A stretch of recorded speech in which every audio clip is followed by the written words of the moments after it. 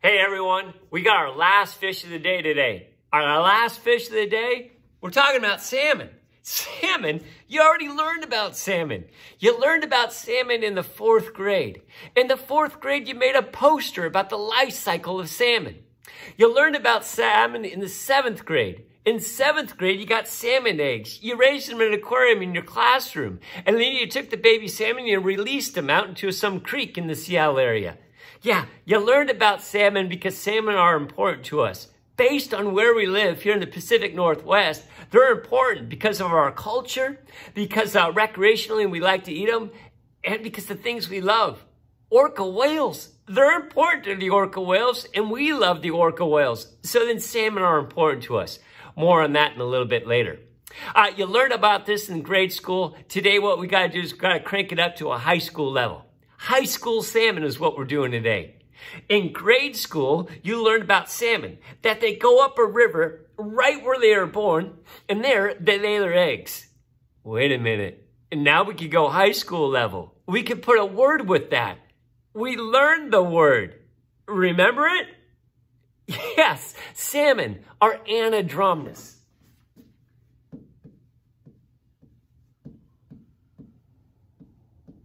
Yeah.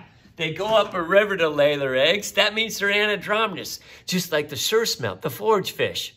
Now, salmon, they go up a river, and then they're going to lay their eggs. And they're going to lay their eggs in 3 to 4 rocky nests. The female, she's going to roll over on her side. She's going to scrape open a bunch of little tiny rocks, which is important. We'll talk about it later. There, she's going to lay her eggs. You don't want to lay all your eggs in one basket. You want to spread it out.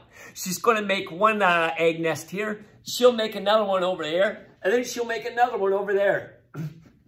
The males, they go over and they fertilize the eggs. And then after the male fertilizes eggs, they're going to cover up the eggs with those tiny rocks. Then they're just going to sit there. And they'll just kind of watch the eggs, kind of protect the eggs a little bit until they die. Don't want to get into that, but I want you to write down that they lay their eggs in rocky nests.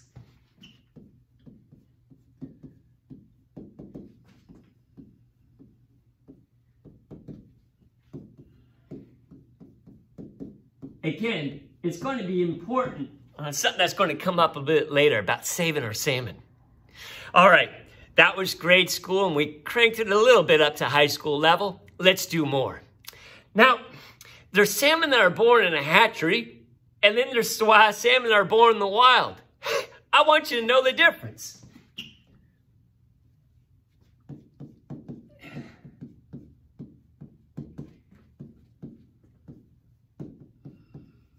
Now, the grade school part of you says, well, I already know the answer. Hatchery salmon, they're born in a salmon hatchery. Wild salmon are born out there free and in the wild. They're born in the creek. That's where mom and dad laid the egg. It's in the creek, and then it hatches in the creek, and it grows up in the creek. But let's go up to high school level. Just by looking at a salmon, you could tell, where was it born? Was it born in a hatchery, or was it born free in the wild? This is what it is.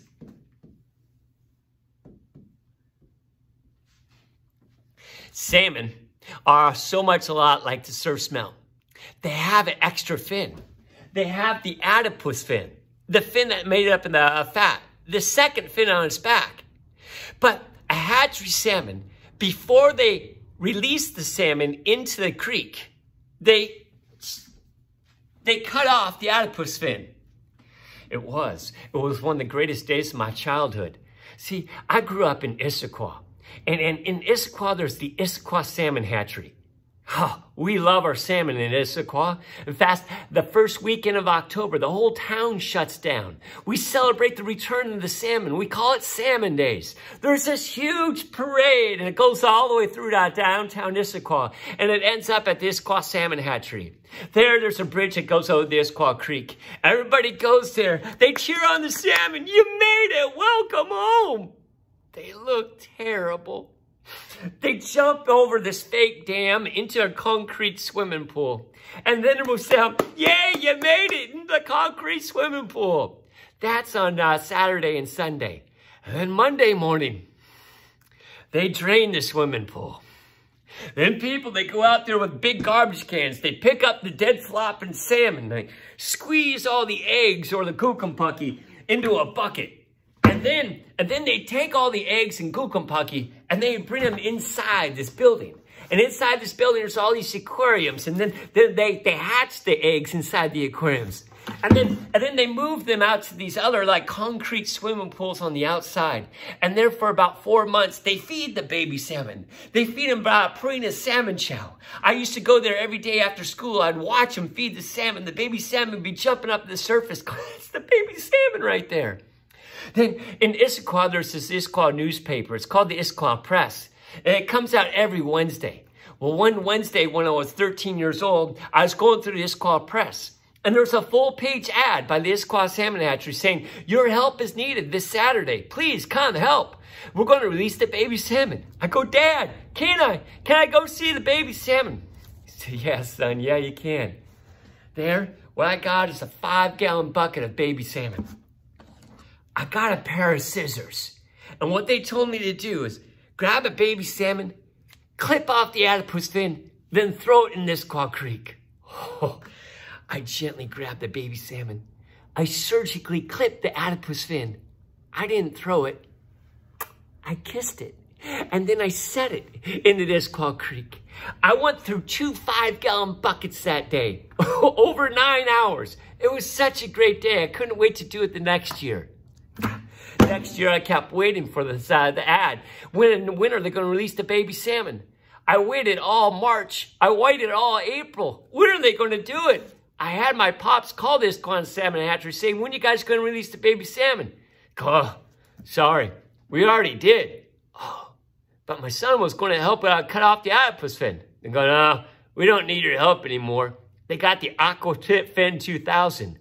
And it's this machine that has a spinning blade. And then they just dump the baby salmon in there. And then it goes through the chute. And it just surgically cuts it off and throws them in. They get no kiss. But what I'm telling you is that all hatchery salmon have that fin that's cut off. And then you can tell if the salmon was born in the hatchery or if it was born in the wild. Now, if I wanted to make 8 more videos, I'd tell you why it's important. I'm going to let that go up for a college-level salmon. In college-level salmon, you'll learn about the genetic diversity that's needed. And because there isn't much genetic diversity in the salmon that are always going back to the hatchery, well, then that's led to some problems with our hatchery. We make a whole bunch of salmon in our salmon hatcheries, but not many of them come back and, to survive. And one reason is because there's not so much genetic diversity. That's why scientists want to know if there's a salmon out there that was ever born free and in the wild. A lot of people that go salmon fishing, they know what I'm talking about. Because if you go salmon fishing, and if you catch a salmon, and it does have the adipose fin, in a lot of places, you can't keep it. You gotta let it go. Because that has the genetic diversity that's needed to kind of keep our salmon populations healthy. All right. High school salmon right there. We learned about the difference between a hatchery salmon and a wild salmon just by looking at it. Next, farmed salmon versus wild salmon.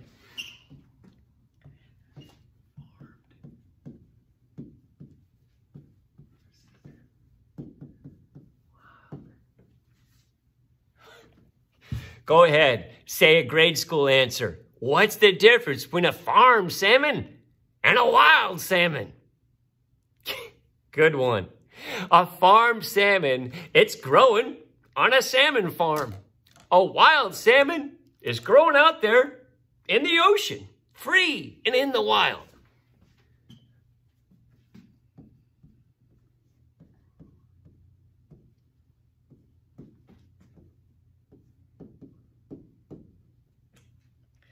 All right, that was your grade school answer. Now let's crank this up to high school stuff. A salmon farm, you say?